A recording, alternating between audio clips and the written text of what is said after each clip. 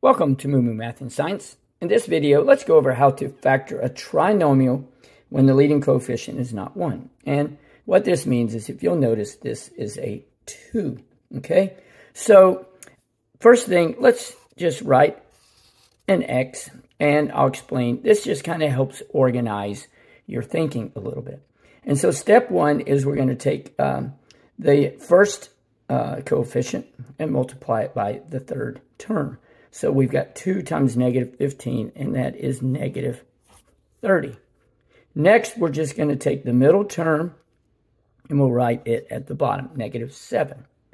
Now what we need to do is find two numbers when you multiply together equal this top term, and add together equal the bottom. So let's just factor 30. We have 1 times 30. That doesn't work.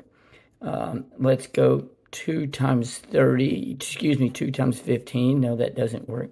But if we go 3 times negative 10, I think that will work. So we have negative 10 and 3 here. And negative 10 and 3 equal negative 7. And negative 10 times 3 is negative 30. So next what we're going to do is we're basically going to split this middle term. So we're just going to rewrite this 2x squared, and then we're going to bring this first term over here, negative 10x. And then for the next term, we're just going to go plus 3x and bring down the last term. Okay? So basically what you've done is we've brought this down, we brought this number down, and we've just split the middle term into negative 10x and a positive 3x, where we get from the x. Now we have these two terms.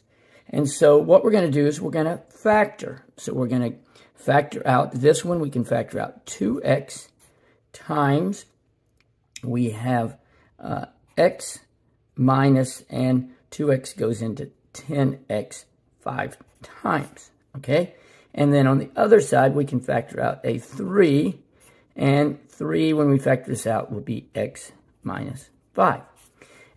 You have factored out it properly if these two match. Now all we do is we just take this term in front of the parentheses, both of the terms in front of the parentheses, and we have 2x plus 3 in parentheses times x minus 5.